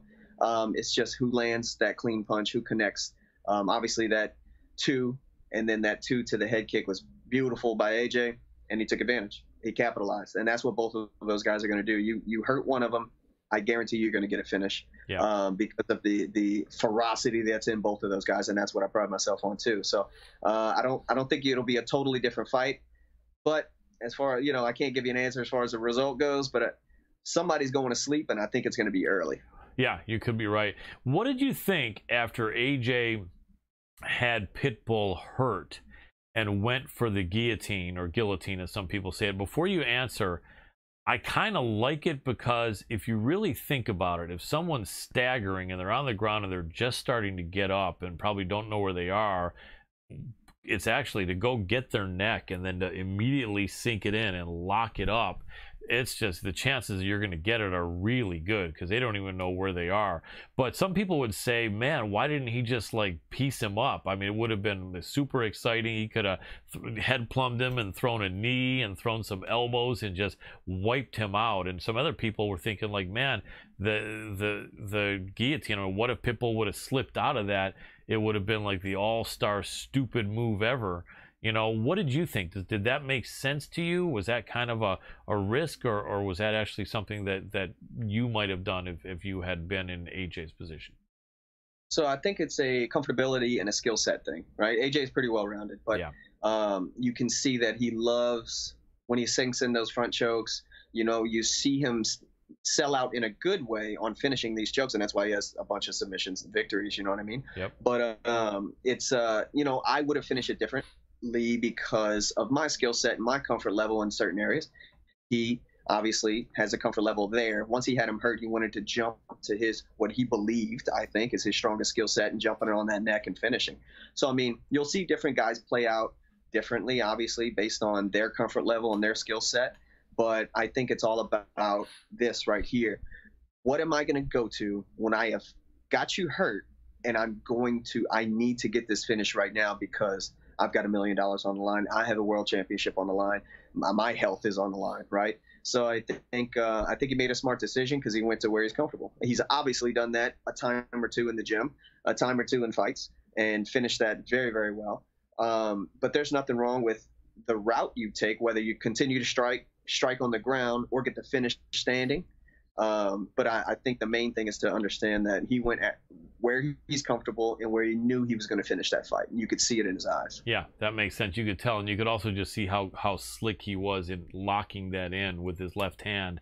And yeah, because so many guys will jump for a guillotine and not get it, and you know what I mean, guys just pop their head out, and then the audience is like, oh, you know. And you can even see the fighter, like, you know, I'm sure, I don't know if you've ever tried it, but you're on bottom or you're in a scramble and you go for the choke when you're on bottom and you don't get it, and then there you are flattened out on the bottom. And you just, you know, right? And sometimes I think if it's a tiring, exhausting fight and both fighters taking damage, or the fighter that's going for the choke was taking more damage, it's just that look of almost defeat when you don't get it. The guy's like, well, that's it. I guess I'm done. Right, you know? And that's part of that comfort level. If you know you've got a killer guillotine, you know you have your escape routes because you use it so much. You know where to go when it fails. You know how to get yourself back onto top in dominant position or a good guard, and where you can continue attacking to the next submission or sweep or whatever. So like I said, it has a lot to do with that comfort level. You can tell, because obviously we've seen McGregor jump. That was jumping a guillotine. Yeah, right? that did AJ, not look really good to me. Can you tell me your thoughts? I'm sorry to interrupt your flow. Exactly. I agree. It, you know, he might have had a comfort level because he submitted some guys in the gym with it or whatever, but you could tell he didn't choose to do it at that time at a perfect moment because he created it. Right. He did it because the opportunity arose, and he might not have been, wasn't going his way on the feet like he wanted him to. Yeah. But with AJ, you see him, he created that moment with the kick and then ended up going after it. And I wouldn't call that, you know, jump in my mind just has like a negative connotation with it, but you know, what jump the guillotine or not, he went to that and created that moment and got the finish. That was two different routes, two different results, and you can see how different the path was to get there. Absolutely, because in the case of the Bellator title fight, McKee, I think genuinely may be a better grappler than Pitbull. In the case of McGregor and Poirier, McGregor's trying to put a guillotine on a guy who's been a black belt for like 10 years. You know, in fact, I honestly think, I mean, like, McGregor is a confident guy, but you almost think when he went for that, he had to be thinking, hey, would this be crazy if I submit this black belt? Let me try it, right? And it's almost like, I don't know if that's what you're wanting to think in an MMA fight, because Poirier probably went, is this really happening? This guy's trying this? I mean, he's not. Yeah, he's probably like, man, this is going to work out pretty well. Right. He probably said, yeah, this is great, because this is obviously a sign that Conor's not liking the striking, and now I'm just going to get out of this and then, you know, finish it. But can Conor go anywhere from here, man? It's weird because he's not that old. He's 31, 32, but he started this game early, you know, and he's got all this money. And like I've heard people say, it's harder to get up for your 6 a.m. road work when you're sleeping on silk sheets. What do you think? I'm gonna be honest with you. Yes, you're right. It's got to be harder to get up in the morning when you're getting out of a bed like that or a mansion like that, right? But you know, I guess we've kind of learned from these YouTubers that it doesn't matter if you're really good at fighting or really bad at fighting. But for the record, I think Conor's a great fighter. If you've got a lot of fans watching you and following you, and cheering you on and paying for pay-per-views, you're still going to get fights. You're still going to get high-profile fights. You're still going to get main card, headliner, main event, and you're still going to make a ton of money. So learning from these YouTubers, if people will tune in, you're still going to get fights, and you're still going to do things to provide for your family. Now, if his goal is to continue to move up the 155 rankings and fight for a title, he always has a chance because he's such a skilled striker, and his counter fighting is excellent, and he did it well. He made a name for himself the way he did it for a reason, with his mouth, but he also knocked a bunch of people out, and he can do that. He's a good fighter. Yeah. Do I think he will move up there and take all these guys out like he did moving up in the featherweight division? I don't think so. I think he's going to have some more trouble. I don't think it's going to turn out the same way. But can he get those fights, and can he make a big buzz and make a ton of money from it? Absolutely. Yeah, without a doubt. Let me ask you really quick about some of these other fights. Justin Gaethje is set to fight Michael Chandler. Any prediction on that one? Oh, that's a rough one. I'm a big Gaethje fan. I mean, I like Chandler too, but I'm a Gaethje fan. So I love the way he mixes in the leg kicks with his striking. His last 2 fighs, I think he's changed his striking approach. I don't want to say any of his tools. His tools are the same, but he's changed his strategy a little bit, some of his tactic, and I think it's made a big difference. And he looks really good out there. And Chandler's a fast starter. He's got some power. We know he can move in and out and shift well. But I think Gaethje brings a lot to the table, and I think he's going to pull that one off. Absolutely, I agree. How about Poirier against Charles do Bronx Oliveira, the title over there in the UFC? Man, that's an awesome fight. I'm gonna go Poirier, my homegrown homie. That's right, Louisiana. That's right. Yeah. He's a good dude. But yeah, Dustin, I think you got that one, dog. Absolutely. And then there's so many other great fights at 55. I know Islam Makhachev, Habib's training partner, is a beast. He's got RDA in that fight. Almost seems like a setup for RDA to lose. RDA is going to have to pull out a Herculean effort. But does Makhachev look like he may be the next Habib, do you think? Or do you think he's got a lot left to prove before anyone can say that? I mean, he's got some stuff to prove, obviously. But, man, we know 2 things. Khabib is very loyal. So he might be boasting his homie up a little bit. Who knows? But if he's telling the truth, man, that's scary. He's said he's the best wrestler in the room, apparently, and his striking is I think is cleaner and better than Khabib. So if that's the case, man, if he puts it together well, which he looks like he can do, that's a scary man. Yeah. And I think he's going to do some real damage in the division. But we'll see. RDA is going to be a really good test. I like the way, I kind of started liking RDA more and more when he put it on Anthony Pettis. Yeah. And I was a big Pettis fan at the time. He's a Taekwondo background, so I kind of leaned towards that a little bit. But man, that was impressive. And obviously moving to different weight classes, and he's trying to find his home, but he hasn't fought in a minute either. But that's gonna be a tough fight for him. He's no slouch. He's a badass dude. Without doubt. That's gonna be interesting to watch. Definitely. Give me real quick predictions, because we got to let you go in about a minute and a half. But give me quick predictions this weekend. UFC Chiesa, Michael Chiesa, Vicente Luque, and then the heavyweights Derek Lewis, Cyril Gane. And so I saw this meme and I agree with it. It's Cyril Gane, I think, is better striking, grappling, wrestling, and everything in between. With that being said, Derek Lewis, 3rd round KO. Nice. That would go crazy in the Toyota Center if that happened. That would be insane, man. Honestly, my brain tells me Cyril, right, but yeah, I'm gonna go Derek Lewis on this one. He's a Houston man, so. And then the other one, man, that's a rough one. I like both guys a lot, so I can't give you a prediction on that one, but I will be a spectator fan watching that one. I won't be on one side or the other. I'm just going to be watching with my eyes and watch an exciting fight. Absolutely. Speaking of exciting fights, One Championship is on in the United States every Wednesday night, and I think it's the event from a few hours earlier, so it's just a slight tape delay, I think, or it may be live. No, I think it's a slight tape delay, depending on which coast you're on here in the United States. But the same day as the event, we see it, and I think we see most of it, save for any ring entrances or like that. So it's amazing. Is that on TNT or TBS? TNT. Awesome. TNT One Championship pretty much every Wednesday. So even though our guest right here is not going to be defending his title anytime this month, that's announced. Hopefully it'll be very soon when he heals up. But there is amazing action in One Championship. Tell us real quick, best way to support you on social media. Y'all check me out. Pretty much Thanh Lee MMA on everything. My Instagram, Facebook, all that good stuff.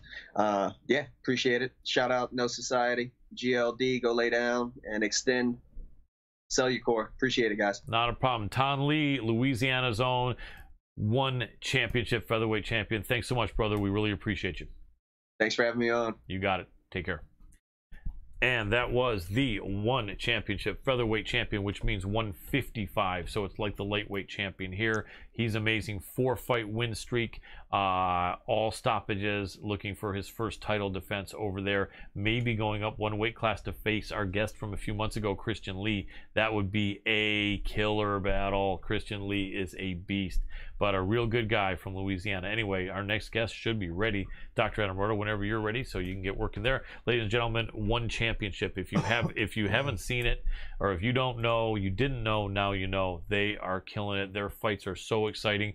All the fighters are hydrated. No one's fighting depleted at all. They do the hydration tests where your fight can be canceled, save for maybe missing very slightly. And the bottom line is they really, with the couple different tests and the weigh-in 2 days before, you really have it so that people are fighting at a weight much closer to what they walk around with. And Boss Rutan always said, the legend, if you're fighting full strength and you've got all the synovial fluid in your brain and you're hydrated and you feel strong, that's where people will really see the skills that you have. And so there's some great fights in One Championship. Anyway, our next guest, Skype Dance, baby. Now watch me have when the Skype dance comes. That's true. When the music comes, I'm dancing to the beat of my own drummer. It's saying of course we not online, but it's also saying he is at the same time. So we'll see what's going on. Let's see. If I have to contact him, I will. Yeah, I'll need to call it. He's on another call, is what that means. Oh, okay. Trying to call you for the interview, my friend. Are you there? Question mark.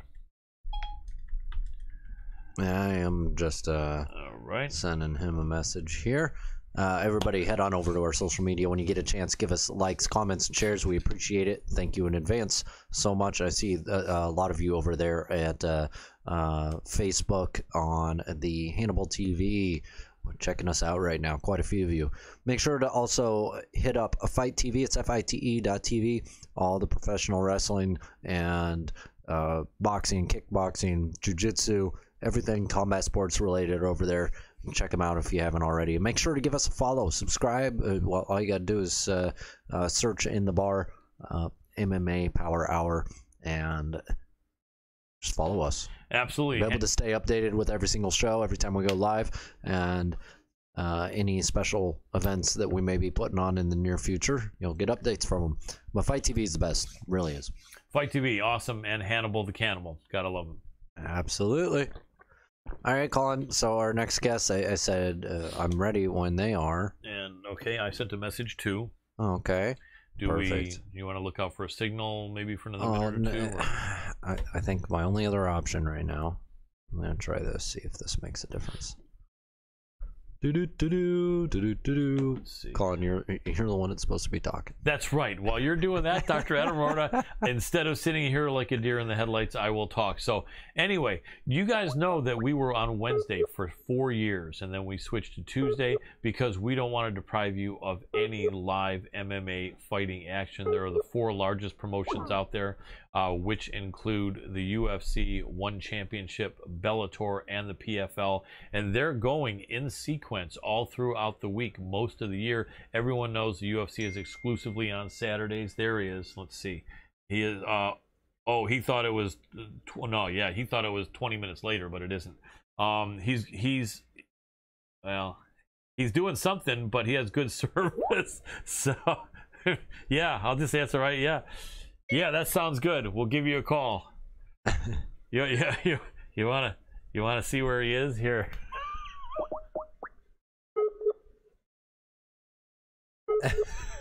But why not, right? Right. All right. I'm dancing again when there's no scoop. Oh.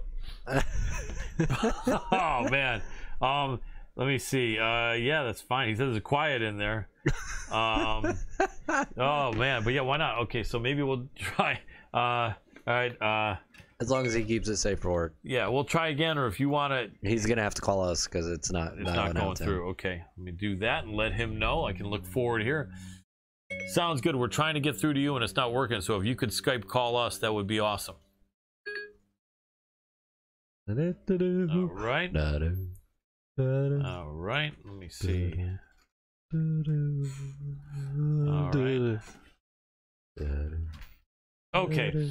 Anyway, so what I was saying about being able to watch live MMA, everyone knows UFC's exclusively on Saturday for many years. They used to be Friday, actually, but that was a couple decades ago. Bellator is mostly on Friday nights with an occasional big pay-per-view on a Saturday. They actually went head-to-head with the UFC, which they'll do once in a while, but mostly Bellator is on Friday and not pay-per-view. And then on Thursday, you have the PFL.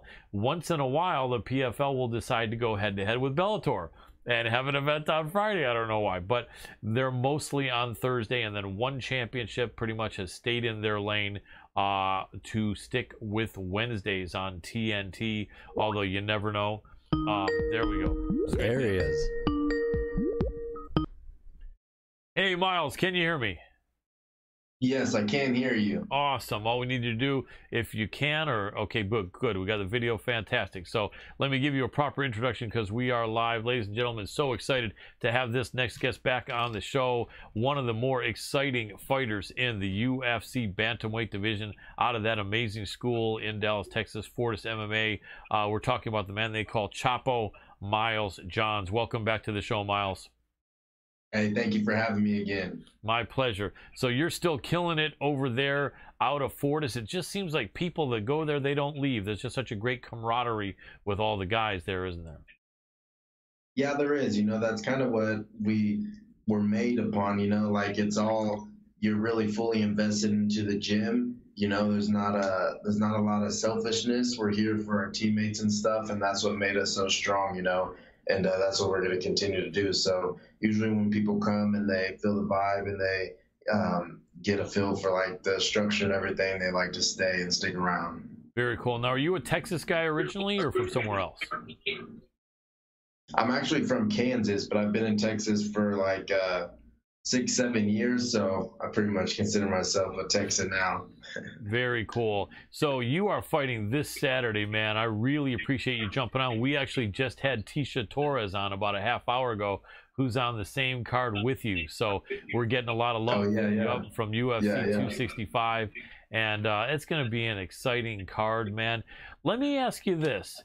With the pandemic or COVID era fighting, I think they changed something from where they used to have when it was at a place like the Toyota Center. It used to be that they had a lot of fighters in like a huge locker room, and they had like locker room A or B, like red corner locker room and blue corner locker room or something. But I think in COVID times, they don't have you guys hanging out together, do they? In the past, they haven't, but all I have fought at is the Apex. So the last time I was in Houston, we did have like, I think there was like 3 other guys or maybe 4 other guys in the locker room, and more would probably come, but they were later on the card, so they weren't even there yet. But I know the only time I fought in COVID was at the Apex, and it was all separate rooms and stuff. So if it's like that, I'm kind of used to both. You know, I came up on the Contender Series where it's like that. You had your own room, and I've also fought where there's lots of guys in the room. So either way, to me, it doesn't really make too much of a difference. Very cool. Now, Houston is not right next door to Dallas, but it's not that far. What is it, a 2-hour drive, 3-hour drive? About 3.5, yeah. So that's close enough that you probably have some people coming supporting that are Miles Johns fans, right? You know, I got a lot of real, my immediate family coming, my wife, my kids, and my in-laws. But my dad actually just had back surgery, and he's doing great, but it was just kind of not really in the cards for him to come down. And then my younger brother, who usually corners me, had a prior engagement that I kind of just forced him to stick to and not bail out on after this fight was moved back to this date. And part of that is just because last time I did come to Houston, I had a huge crowd, a ton of support there, and it didn't affect me in a negative way. But obviously, that just it wasn't my night that night. So this time, I just kind of wanted to switch things up and just make it a strictly business trip, you know. So like I said, my immediate family's coming down, and they're going to be there. But aside from that, everybody else is just going to be watching from Dallas, which it's just it's new, but I like it. You know, it's for this type of thing. I wasn't planning on fighting in Houston, so I'm just like, you know what, I'm not gonna have everybody switch their plans up and try to make all these adjustments to come down here for this. You know, like I'm coming down here for business. You know, I'd fight in my backyard, in my back alley, it doesn't matter. And people being there after, not being there, it doesn't matter. You know, all that matters to me is when I step in that cage Saturday night and the performance I put on. So, you know, just kind of fun and just kind of a redemption type thing. I came here, very, very little people coming here to watch live, but I'm fully focused, and I think it's gonna pay off. Without a doubt. Are they still announcing you from Kansas, or are they announcing you from Houston, Texas, or Dallas, Texas now, being that you train over at Fortis and have lived there? Probably from Kansas, because it always says where you born and then where you train out of. So probably like out of Kansas, fine, by way of whatever. And I see myself as a Texan because I love Texas so much, but I mean my roots are Kansas. Like I love Kansas. I love going back there. I love the openness. Eventually, I want to move to either around that area or somewhere in Texas that has more land. So, yeah, I'm definitely not taking away my Kansas roots. You know, Kansas made me. Absolutely. Can you think of a crazy wild character who's a Bellator fighter from Kansas? David Caveman Rickles, yes, is my boy. You know the Caveman? He's awesome. Oh yeah, I know the Caveman. He's a great dude. I know he's kind of wild and stuff with his walkouts and in the cage and stuff. But and it's funny, fans love it. But the dude has a heart of gold, man. I'm telling you, he's a real good dude. He really is, and he's got his organization over there. I think Evolution Fighting Championship or something like that. And I think Bellator was he's been doing that. And actually, another guy that I met through. I met David through my buddy Stephen Wynn, who is from Kansas too. When I first was coming up in MMA, Stephen Wynn was the man on the amateur scene. It was like I was 2-0 as an amateur, and Stephen Wynn was already like 9-0.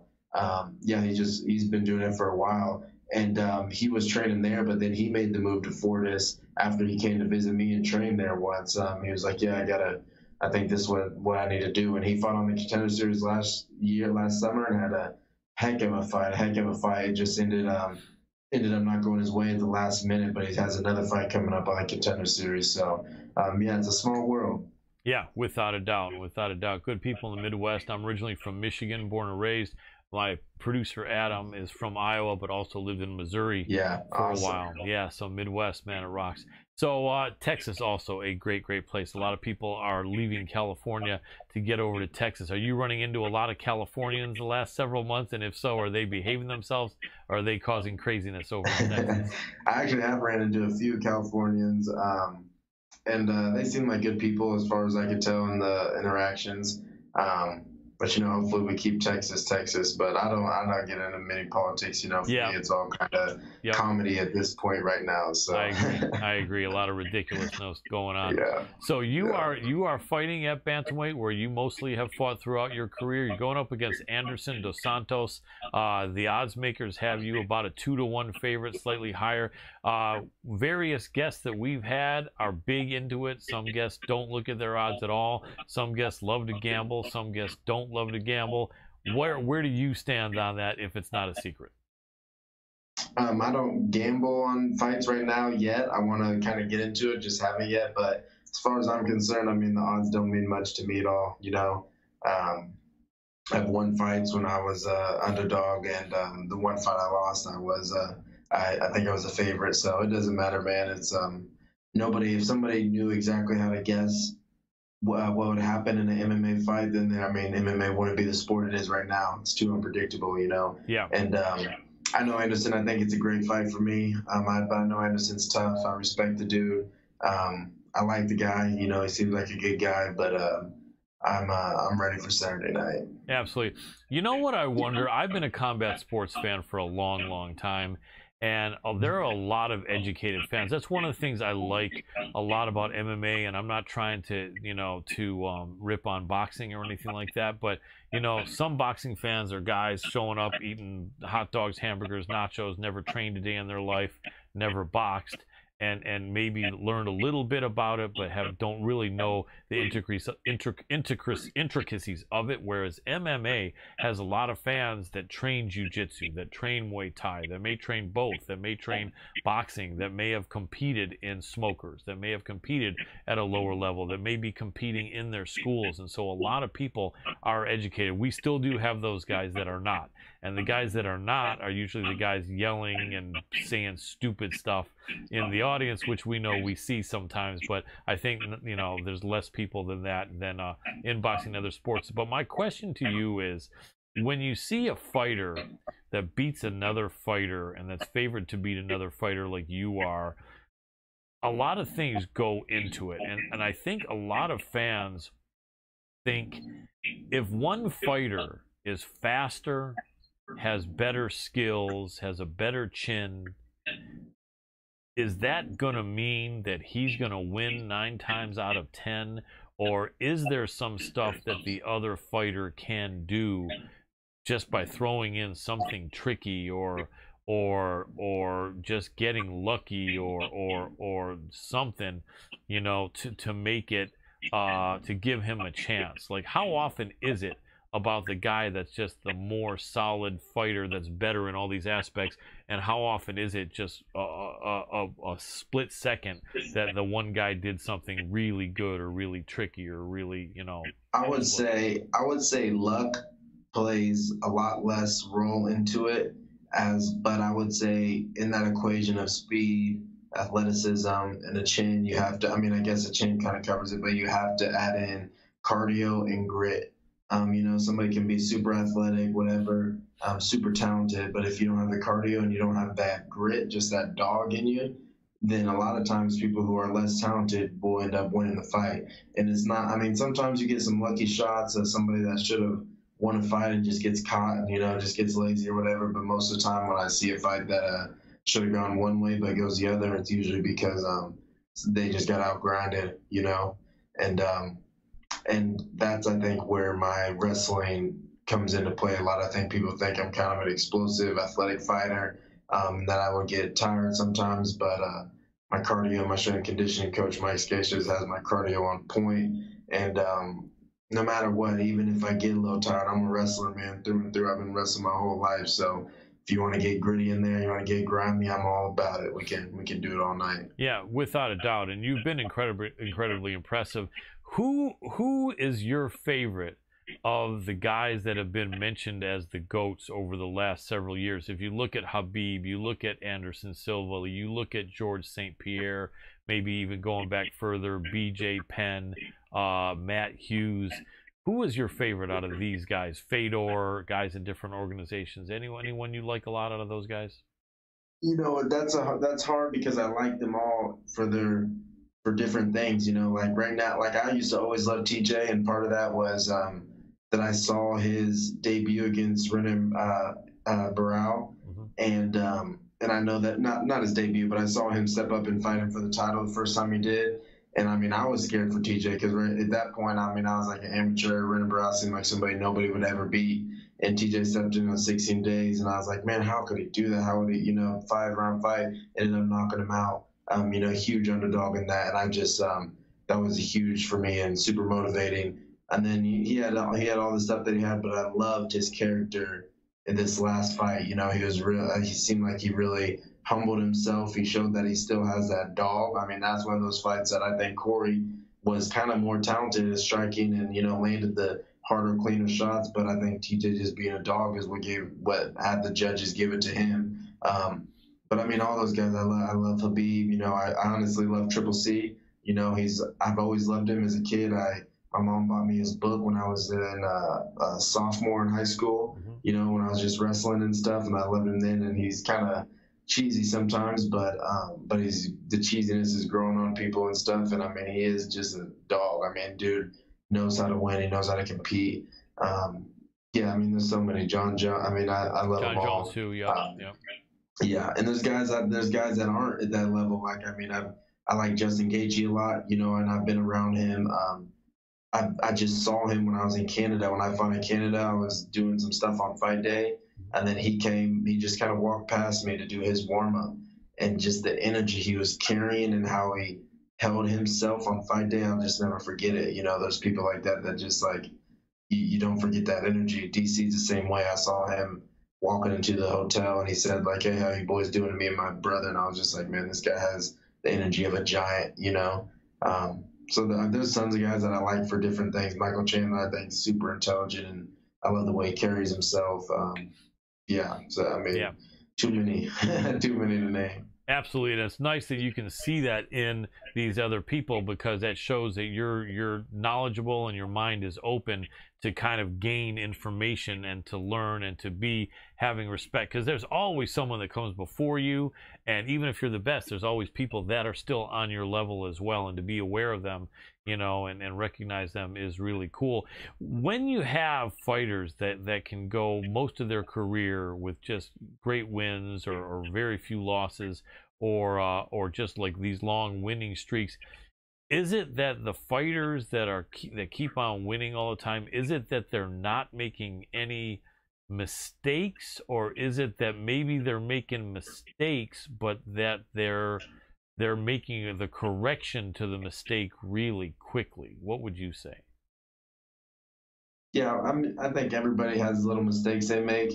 I think when it comes to consistently winning, it's just about bringing yourself back to the place you were at to get to those wins, you know, taking yourself back to hell. In the words of Tim Grover, and it's so true.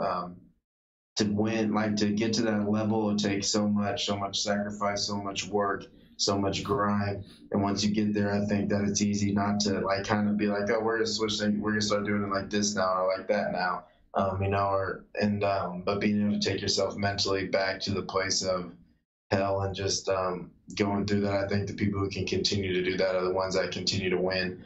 And you can win for a couple times continuously without doing that, but eventually I think people will start catching up to you. So I think everybody makes mistakes, but I think like Triple C is a great example for that.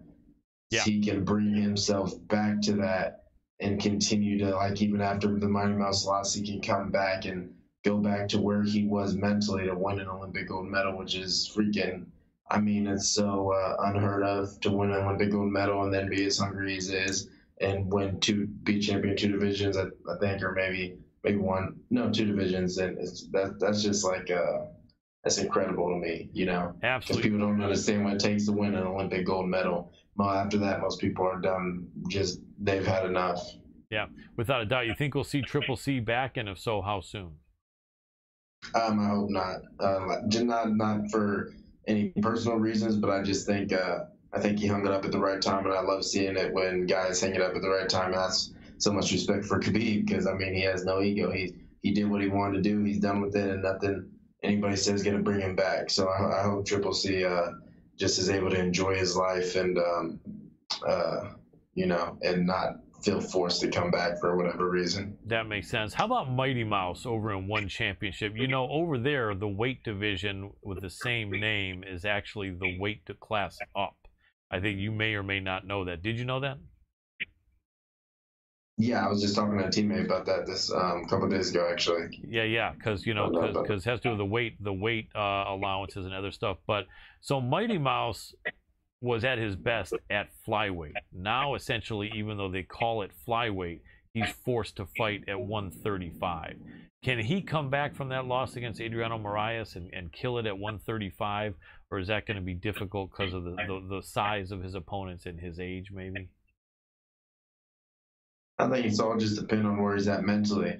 I mean, if he can overcome challenges pretty well. So I think if he really wanted to prove that he could do it at 35, which is technically flyweight, then I think he'll get it done. But he's done a lot in his career. He's had a lot of accomplishments. So unless he really, really wants to do it, then I don't see it. But if he wants to, I believe that he could. He could put on weight. He could get stronger. He could make the adjustments for sure. Yeah, he's amazing, and I was remiss in not mentioning him as one of the GOATs because he definitely was.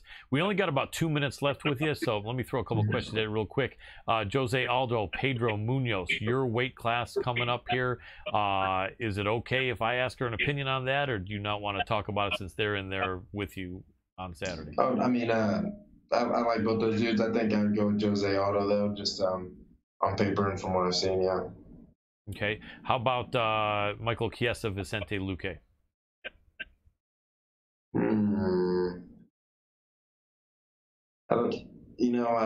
I think I'd go with Vicente on that one, but I like Chiesa a lot, but that's a tough one to call. Absolutely. And then the main, you're probably somewhat acquainted with Derek Lewis, so it's probably a personal thing there. Are you a friend of his or not necessarily, and who do you pick there? No, not necessarily. But I still got Derek Lewis in that. I think he's just too green. Derek Lewis is real experienced, so I got him in that one. Absolutely. Well, I look forward to you taking this fight. I just think you're better than this guy wherever the fight goes. So I think if people want some free money, they should put it on Miles Johns. And I don't think I've actually said that on a show. I'm not advocating people betting. Certainly don't bet more than you can afford to lose. But I think my man here, Miles Johns, is going to show some serious skill. And I don't think there's going to be too much of a question if that fight hits the final bell. Any prediction, decision, knockout, or you Okay, thank you. No problem. I think I see it ended in a finish. He's not really much of a decision guy. He has a couple in the UFC, but usually he either gets finished or gets a finish. And I think I've tapped into the new level of being able to find the finish. That was always kind of a challenge for me, just finding it. It's kind of a skill. But I think that I found that now, so I see a finish coming. Excellent. Sounds great. Miles Johns, I want to thank you so much for jumping on with us, man. Saturday, UFC 265. Can't wait to see you do what you do and get the W over Anderson Dos Santos. Thank you so much for jumping back on with us here at the MMA Power Hour. We really appreciate you. Absolutely. Thanks for the time. Thanks. Have a great night. All right. And that was Miles Chapo Johns. Can't wait to see him in action. I just think he's got that fight. He's a killer. 12-1, I think his record is. And Dr. Adam Roorda, I think that Mr. Dos Santos is going to be in for a beating. And I think this could not go the distance. But yeah, Miles Johns for the win there. I'm sure you agree. Absolutely. We were just talking about that earlier. And to Mr. Chris Daniels, who just dropped us a note saying live with 6 popular show. Well, what did he say? Well, hey, check us out on all the other platforms because we're all over the place. Yeah. With 6 of them in about 45 different locations right now. So it adds up pretty quick. And, some of them have anywhere between 10 and a few hundred. But thank you so much for tuning in, everybody. You guys are all absolutely amazing. The MMA Power Hour cannot do it without the support of you guys. Go ahead, head on over to our social media, our personal social media. It's at MMA Power Hour. Give us likes, comments, and shares. Help get word out so that way, we don't have to worry about 6 on this one platform. Yep. We always have top guests like this. Tonight we had a world champion and 2 others that actually have potential to get there pretty quickly here. Yes. And we are going to be bringing you more like this next week.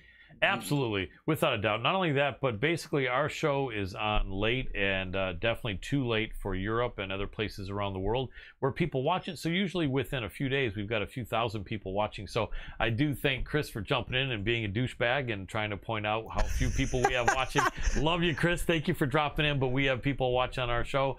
And, you're here too. So, hey, love to have you. Yes, thank you so much. We really appreciate it. Likes, comments, shares. We love it. Colin, hey, I'm going to go ahead and call it a night for myself. Awesome. And I'll let you take it out. Thank you, Dr. Adam Roorda, for all you do. It's invaluable. Really appreciate working with you. That's about it, ladies and gentlemen. I really am grateful for all of you. And you know, it's there's always gonna be haters, and so I'm not trying to hate on any haters, but you know, it is what it is. I'm an old dog here, and I guess in my day someone just decides, hey, let me drop in so I can drop a turd on you, then we'll drop it back on you. Anyway, thank you guys all. Our guests were awesome in order of appearance. Tecia Torres, strawweight contender, coming up with an amazing fight at UFC 265 against Angela Hill. Thank you so much, Tecia Torres. We had the one championship featherweight champion, Thanh Lee, and he's healing up from an injury, but will be defending soon, maybe going for a second belt against Christian Lee somewhere in the next year. Thank you so much, Thanh. Appreciate you. And Miles Johns, UFC bantamweight contender, with a big fight this Saturday, as well as Tecia Torres on UFC 265, going up against Anderson Dos Santos. Thank you so much, Miles Johns. Really appreciate you, ladies and gentlemen. Spread the love in a positive way. Be that guy, be that girl. After all, during these tough times, we really need each other. And give some love back to yourself, you know, and make sure to take care of your family. Give a friend a call that you haven't talked to for a while. Let someone know you got their back that maybe you haven't been able to be there for, but you don't want them to think you're gone, because you're still there in your heart. Take good care of your animals and your pets. They deserve love, and they give it back to you unconditionally. So for tonight, for the whole team here at the MMA Power Hour, Dr. Adam Roorda, I'm Colin Crandall.